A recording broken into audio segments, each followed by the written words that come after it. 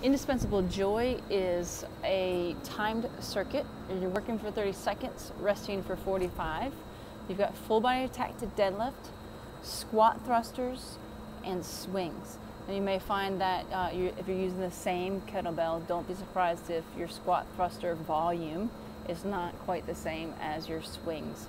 30 seconds of swings going to get you about 20, somewhere in the 20 range of swings.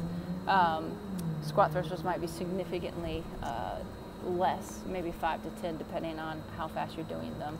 And then full body attack to deadlift might be in that same 5 to 10 range.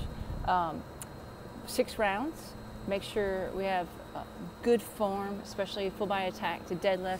Make sure you're getting your back flat before you stand up.